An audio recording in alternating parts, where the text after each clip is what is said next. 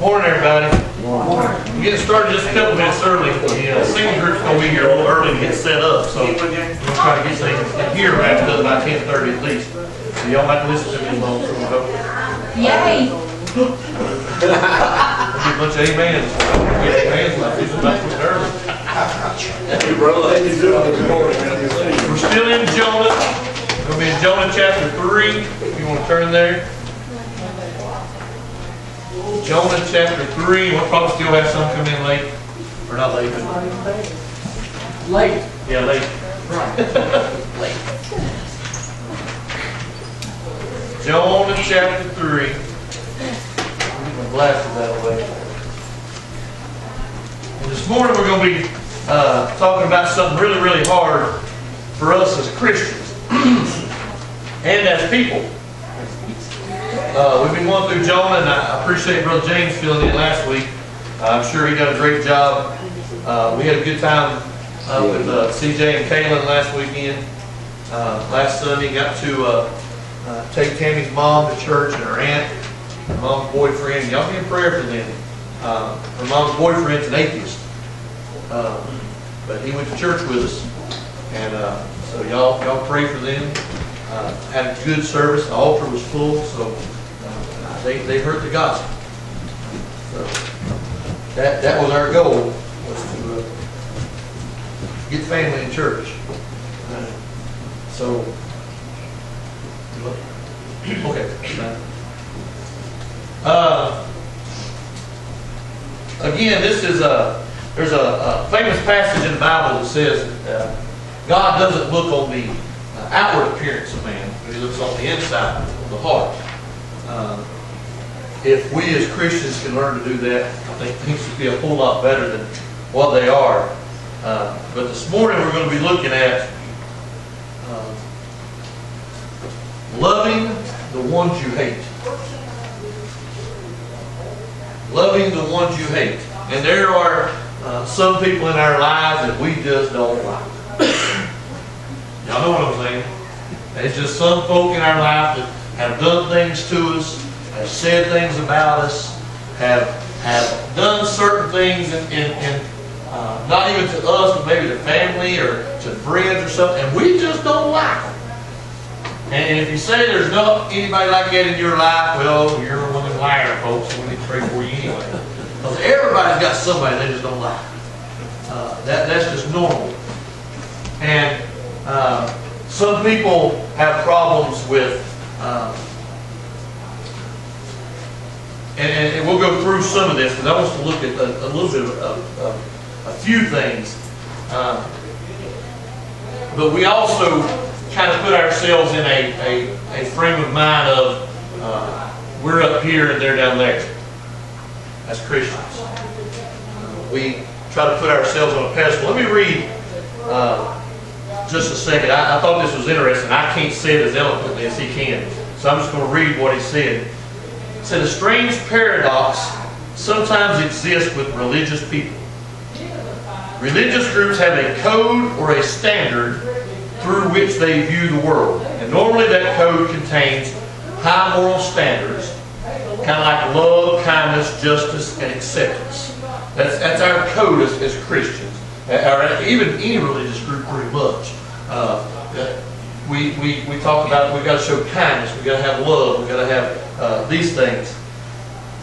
One would expect that because of the moral base of their code, that all religious groups would extend love, kindness, justice, and acceptance to all people. But here's the paradox. Most religious groups struggle to do that.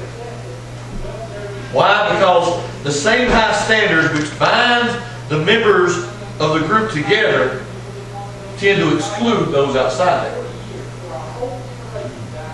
If you think about ranchers back in the 1800s, when they would first started putting up fences, you remember there was a lot of conflict and a lot of stuff. Anybody watched the old westerns, you know how they used to battle about the fences. People put up fences. And the thing about fences, most ranchers will tell you, it's not only to keep the animals in, but it's to keep other things out. And I think we as Christians build fences. What do they say? Good fences make good neighbors. That old saying used to be said a lot. And so we put up these fences around us, and it's good to keep us inside and keep them outside. And so we have two different sets of people. And we can discriminate based on... I've been in churches where if you didn't have the finest clothes, the nicest clothes, the $100, $200, $300, $400 suits, $500 suits, and nice dresses, and didn't drive the nice cars, you pretty much weren't accepted there because your tithes wouldn't make much of a difference anyway. I've been in churches where race played a big part. I've been in churches where nationalities played a big part. I've been in churches where denominations played a big part. Y'all remember we talked about the Burlington revival here that was going on a while back. I don't know how many of you follow that stuff, but there was a preacher, his name's David Cloud, who was real popular amongst the independent Baptists, from what I understand. They ain't got a whole lot of use for him. I guess he would fall into one of these categories of people I don't like. And just confession good for the soul. But you're gonna have a problem and totally destroy and put down a revival because we had an Assembly of God pastor open in prayer. That's just, we need to get ourselves outside that fence. We need to quit worrying about what the people outside have done, what they are, who they are, what they look like, where they come from. That was Jonah's problem.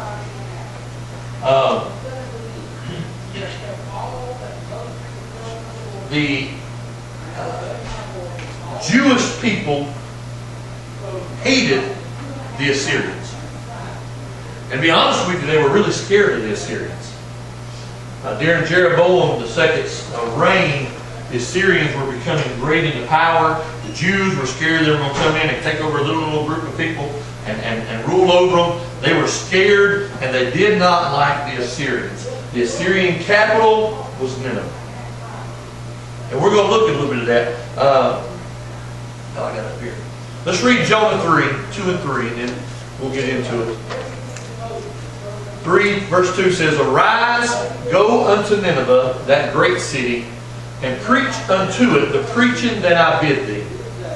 So Jonah arose, went unto Nineveh, according to the word of the Lord. Now Nineveh was an exceeding great city of 3 days' journey. And that's all we're going to read right now. We'll look at some other stuff here in a minute. But the first thing I want us to look at is Nineveh, a great city. And I put this up here. Now Nineveh was an exceeding great city of 3 days' journey. I can get this thing to work. There it is. I put some of these pictures up here. I thought you might enjoy this. This was the actual ruins of Nineveh. Some of the pictures of the excavations of this city. This is a real city. This place exists. That's the reason why I like putting some of these pictures up here. I want you to understand this ain't a fairy tale. This ain't just something that was written about. Now, one of the neat things about Nineveh, prior to the late 1800s, most scholars laughed about what the Bible says about this place. Because it says it was a 3 days journey. They have excavated and they have found, in fact, let me kind of go to this.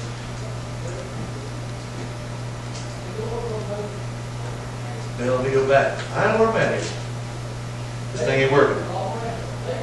It was an exceeding great city, a 3 day journey in extent. That means it took 3 days to walk from one side to the other side. Common terms tell us that we can walk 20 miles in a day, which would make the city 60 miles in circumference. I tried to write down some of this stuff here. The immediate central part of the city was 1 mile by 2.5 miles, and that's why your scholar said, well, it must be wrong.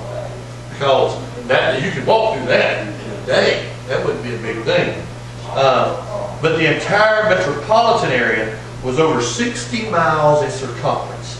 60 mile long wall. There was a wall around this thing, 60 miles long. 100 feet tall. How tall the walls were. And the city had 1,500 towers that were 200 feet tall. Now, you think about our city today, that was a place out there to go see. It was an exceeding great city. Nineveh was what we would consider Charlotte for this area. It was the metropolis. Big, huge city. Now, I don't know about y'all, I don't like going to Charlotte. Amen. I don't like going to Charlotte even a little bit.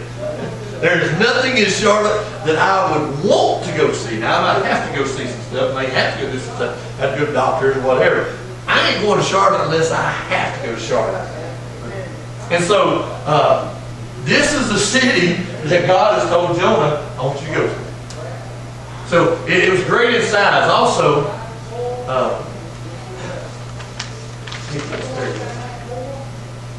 and I like this. It was great in souls.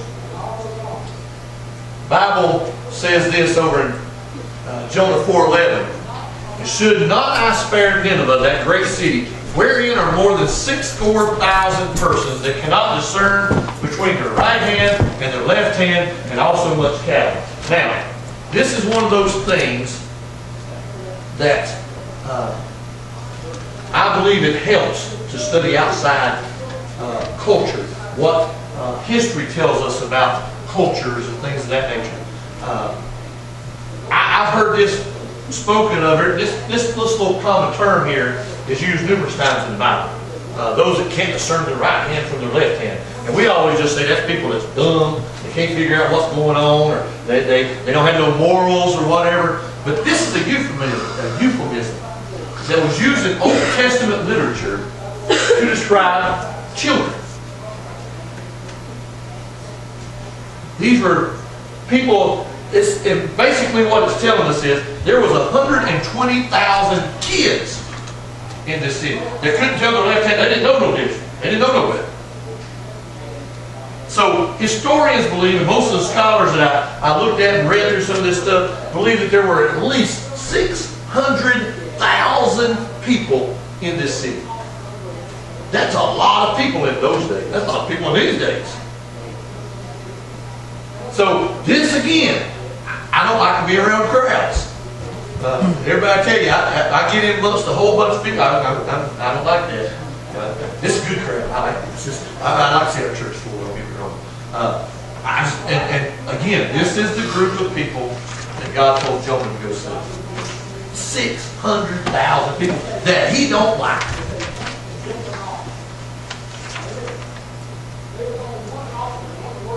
One of these days, this thing will start working right again. I got you. Go there.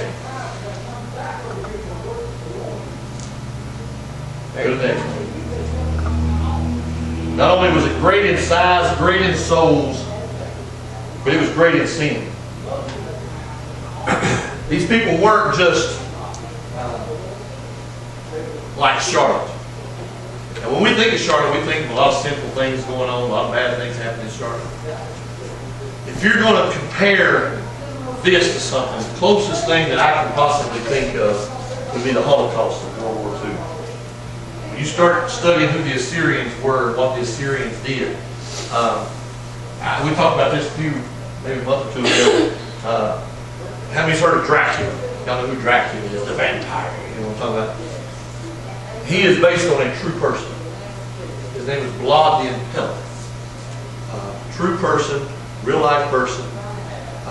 And how he got such a reputation was his viciousness in war and in battle. And how he would take people and he would impale them on spiked poles around his kingdom so that he would ward people off. This was the same technique that the Assyrians used. They would skin people alive. I wrote some of this down. Let's see. They would gouge out eyes, pulled out tongues, skinned their captives alive, mutilated entire cities. What they do is they put these sharp things on their wheels of their chariots, and they would ride through cities and villages and just destroy people. And they did it to put fear in people. They did it so that these guys over here go, I ain't messing with them folks. There's some crazy folk up in there. And these are the people that God said, I want you to go preach to. And if he had said, I want you to go tell them that I am going to bless them mightily, I think Jonah would be like, well, yeah, Lord, I think I'd do that. But he said, no, you're going to go tell them I'm going to bring judgment. So I'm going to go tell somebody that's known for their viciousness that God's fixing to bring judgment.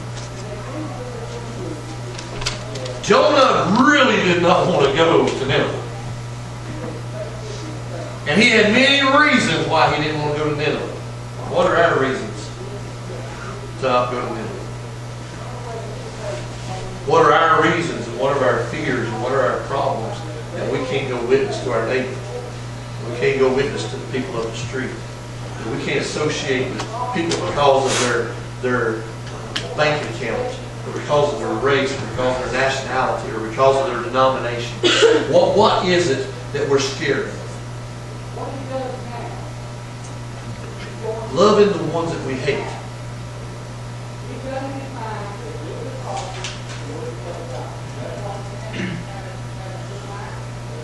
And then, the last thing in the world Jonah wanted to do was to go to be the messenger of hope and faith to these people. These people were killing folk, torturing folk, vicious people. Why would I want to go tell you a message of hope? There are people that I know, and I can say this with conviction because I fail every day. There are people out there I don't go witness to because I don't like them for one reason or another. There's people out there that I don't think deserve to be saved. Just to be honest. And they do. I'm just saying in my own carnal heart. So, what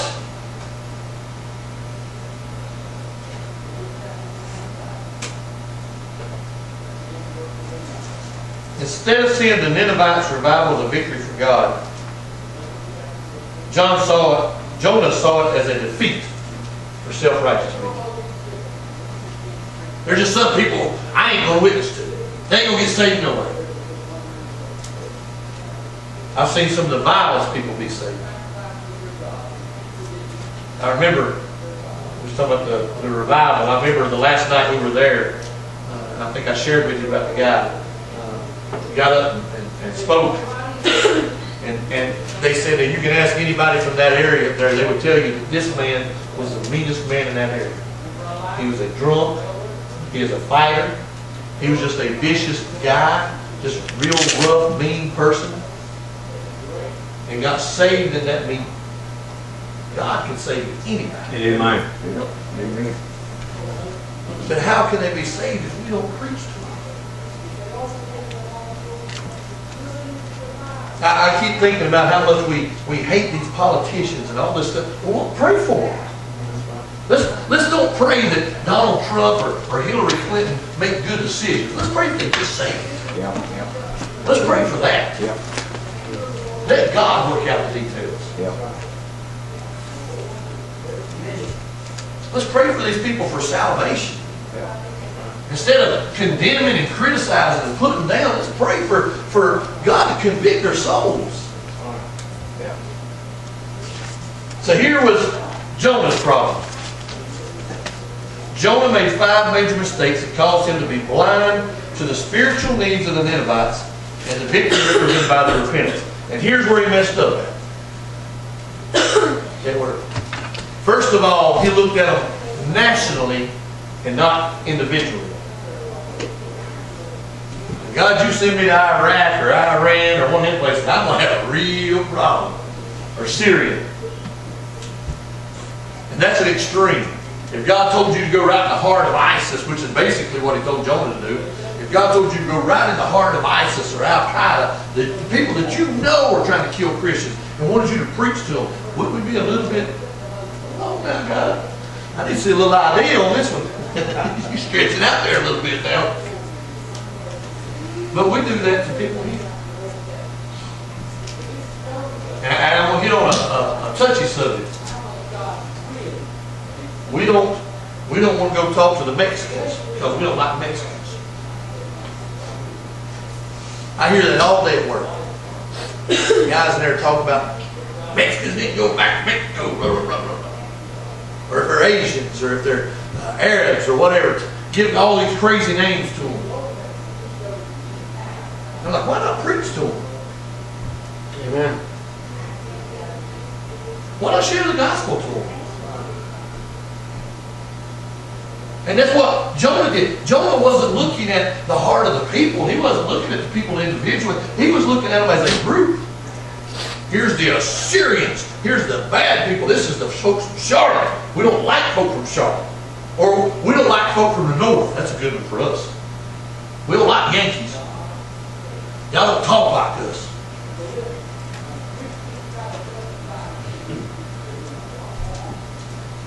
So we group people in what they call stereotyping. And we stereotype people. And we will refuse to witness to somebody just because they're different from us.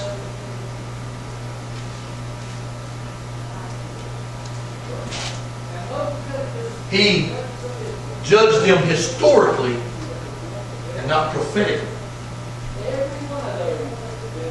You say, what's that got to do with anything? These people had a really, really, really bad reputation. And Jonah judged them by what they were known for and what they had done in their past, instead of looking at what they could do in their future. And we, as I've heard this said ever since I was a kid, Baptists are the worst ones that kick you when you're down. We say, oh, thank you, Lord, for forgiving me, but we refuse to forgive others. I know what he done 25 years ago. What does it matter? What can he do now? I got a friend I've shared with y'all before. His name's Sam. He makes two of them. Big boy. Big fella. One of the roughest biker guys you'd ever meet. Mean fella. Went home, visited his grandmother. She begged him to go to revival. He went just because it was his grandmother. Got saved in the revival. Now he preaches all over the place. He's got a long ponytail down to here. Wears leather jackets. Got tattoos all over his arms. And he said, I wanted to cut my hair and start wearing suits and stuff like that. He said, listen, God told me that wasn't where he wanted me. God wanted to use me somewhere else. And so he deals with biker gangs. That's his mission field. His biker gangs. And he'd go in and talk to these biker guys, and he'll talk to them and witness to them. He's got a whole group of guys that travel with him that used to be rough, tough, drug, drinking biker dudes. But somebody, some grandma had enough to not give up on him. Pray for him. And if we looked at his past and looked at what all he had done, what all he had been through, and how he had lived, we would be like, man, he don't deserve to be saved. And Jonah looked at the Assyrians and said, listen, for what all you've done, you don't deserve to be saved. He looked at them. Oh, I didn't put this verse up here because I like this. 2 Corinthians 5:17. We've been in the Old Testament, give me a New Testament verse. Therefore, if any man be in Christ, he is a new. Y'all know what that word new means? New in kind, new in nature. Everything's changed about it. So these people that we think are so bad because of their past, because of the things they've done, the things they've lived through, the Bible says that God makes them new. So whether you look at them one way, God looks at them different. So instead of criticizing and running down, man, let's lift them up and let's tell them about Jesus. Now, I ain't telling you to go up here and go in the middle of the alcohol biker gang and start trying to preach to them. That might get a little dangerous. But if God tells you to, you better listen. He looked at them fiercely, not spiritually.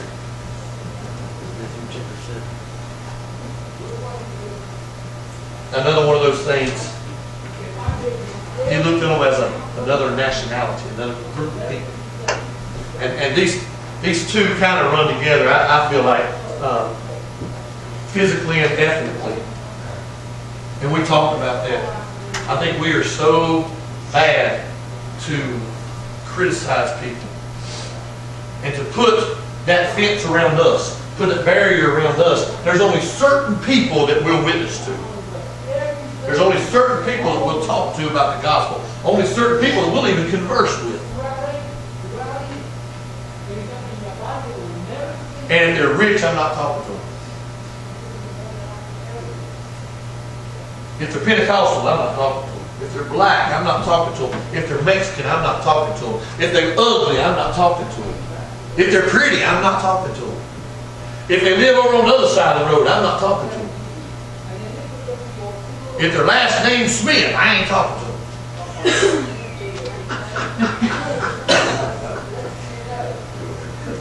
We have every reason in the world. We come up with every barrier that we can come up with not to tell somebody about Jesus. Everything we can possibly think of. And so we narrow it down to just people that we feel like that's the only ones we need to talk to and we need to witness to. And God said, Jonah, I'm taking you out of your comfort zone. I'm going to put you somewhere where you are the least comfortable.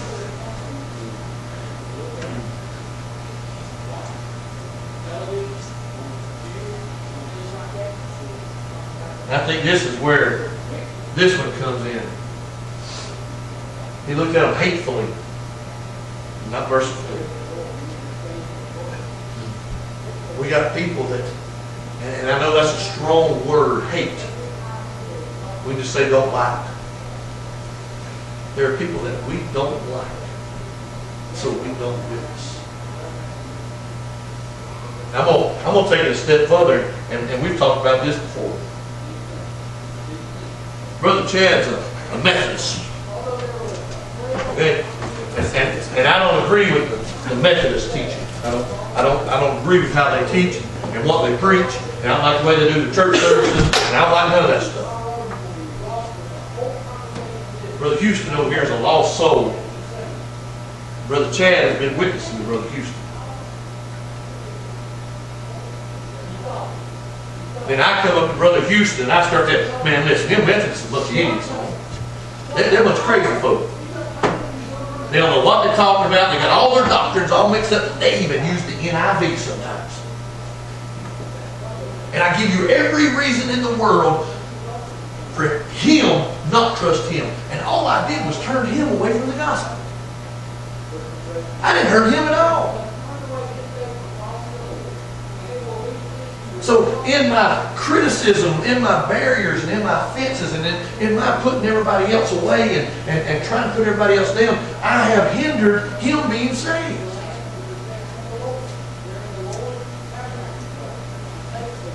I read that article last week where the guy was putting out the Burlington revival because of some of the stuff that he was saying. The Assembly of God pastor opening in prayer. They actually sung In Christ Alone. They sung that song. Satan must have been in that meeting. He literally said that.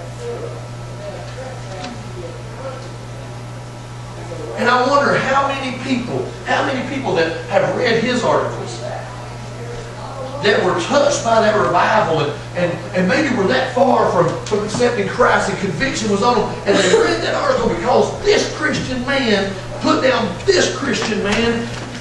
He don't want nothing to do with it.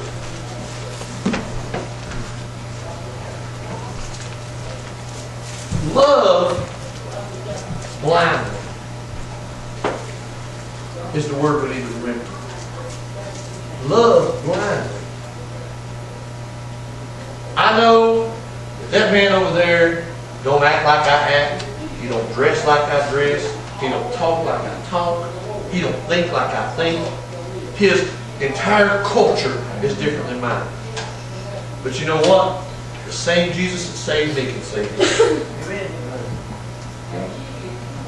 There was a thing in here, I don't remember what was that in the book, but I thought about it. I think about some of these youth when they go on these mission trips to these foreign countries. And they go to some of these places. And kids listen to the parents. Whether we believe it or not, kids listen to their parents.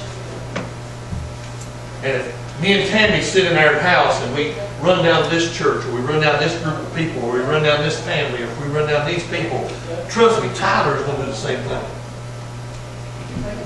He's going to have that in his mind, in his head. And if we talk about how stupid math is, and math is ridiculous, I don't know why we have to study math, when he goes to school, that's the mentality he's going to have to go to the school class.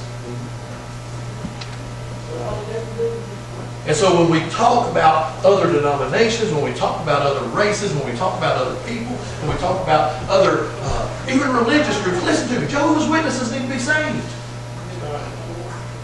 Muslims need to be saved. Buddhists need to be saved. It's not about what they believe, what they do, what they look like, where they come from. It's about we have a Savior that we need to share with. Amen. Amen. Yeah. And so when these young people would go to some of these countries, and I've seen them go to Taiwan, I've seen them go to the Philippines, I've seen them go to some of these places, and they get down there and they've got these, some of them's got these mentalities in their mind that these are trailer park trash. The best way I can describe it in our white language, that's the way we talk about folks. And so when we go to the Philippines, or we go to Taiwan, we go to these third world countries where people's living in cardboard boxes and in huts and these things, we get this mentality, and that's what we tell and we talk about. So our kids, when they go down there, that's the mentality. Oh, well, these poor people, we're coming to help these poor people. And then they get down there and they're like, man, these people are just like us. They hurt just like I hurt. They laugh just like I laugh. They feel just like I feel. They got a family just like I got a family. And then they get down there and they want to go back the next year, the next year, the next year. Because, man, they realize we really are part of the same group of people. And no matter where they're from or what language they speak or how they look or what they... Listen, it's about sharing the gospel with people. And if you would get amongst some of those people that we don't like, you'll probably find they're a lot like you.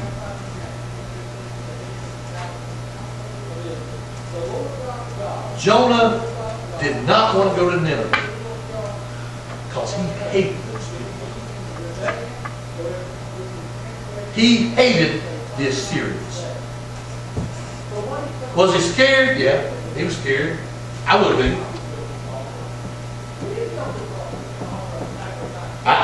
If God come down with a directive like that to go to somewhere to preach to ISIS or something, man, I would be scared out of my mind. But I just wondered what my motivation would be not to go.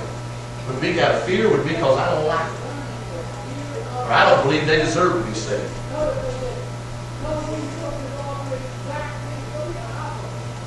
Old preacher back up the mountains, he used to say, we need to change our stinking thinking. Our stinking thinking. Let's look at people as opportunities. Let's look at people as an opportunity to come up and say, hey, let me tell you about Jesus. And you really, And you'll learn, and I believe preacher will tell you this, you'll learn if you'll go some places and you'll talk to some people, you won't even have to bring up the subject. You just start carrying on a conversation talking about the sale at Walmart. And God will open that door. Oh, yeah. He'll open that door. You just got to know when to jump on. Y'all hear me talk about Dusty, the guy at work. His daddy's a preacher. He has to over Dallas. He came up to me this week and he told me, he said, man, he said, I missed a good one. I said, what are you talking about? He said, I run across a couple that, anyway, long story short, he run across a couple that got married in your church, and he was talking to them and said, hey, is your dad so-and-so? He said, yeah, that's my dad. He said, oh yeah, he married us. I'm like, cool. And I said, well, yeah, I said, we don't go to church nowhere. He said, he left it at that, just walked off. And he said, man, that was my offer. He said, God opened that door wide open. He said, I was so busy to get my stuff and get out that I missed that. He said, when I was driving down the road, he said, it hit me.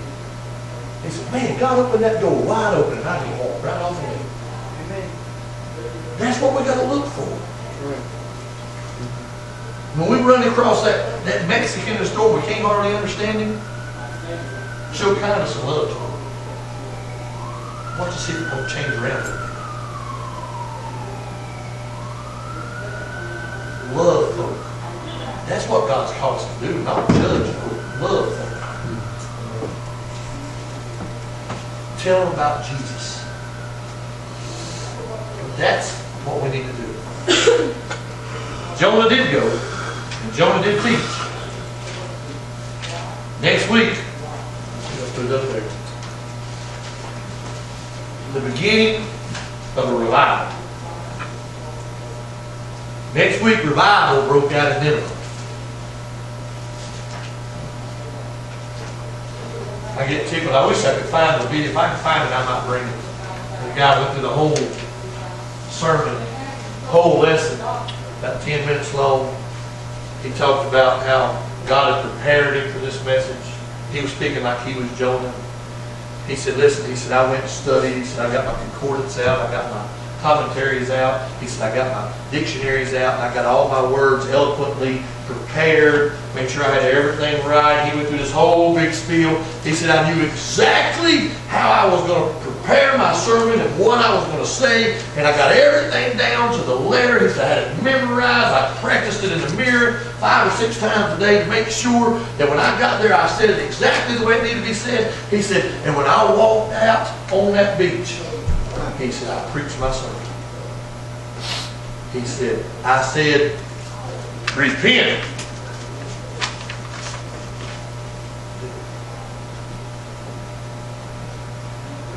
It don't take a lot of words, y'all. It just takes a heart willing to love somebody that you hate. It takes a heart willing to love somebody that you don't understand. To say, I love you enough to tell you about Jesus. Let me rephrase that. I love him enough to tell you about him. I love him enough. That I'm not going to worry about what you've done in your past. I'm not going to worry about where you came from. I'm not going to worry about who your family is. I'm not going to worry about what color you are. I'm not going to worry about how much money you have, what side of the tracks you live on. I love him enough that I got to tell you about it.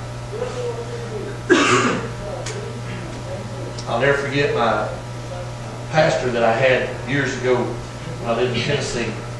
Said he went to Amsterdam.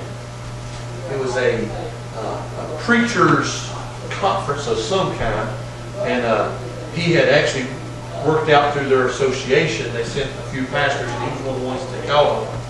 And I'll never forget him telling me, he said, Marty, you just wouldn't believe what it was like to be in there with all these people from all these different nationalities and different cultures, and different dress, and the way they acted, the way they talked. Half of you couldn't understand a lot of what they said, you know. He said, but he said, we all got in that big old room. He said, there were 6,000 people in there. He said, I don't know how many languages, how many nationalities, how many colors. I don't remember who all was in there. He said, but here's what we did. He said, we got up, we opened the book, they started playing the piano. He said, and we all sang victory in Jesus. And we sing it in our own language. He said, in the glory of God.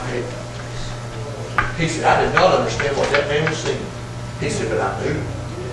He said, I didn't understand what that man was singing, but I knew. If we just take the blinders off, look at people in love.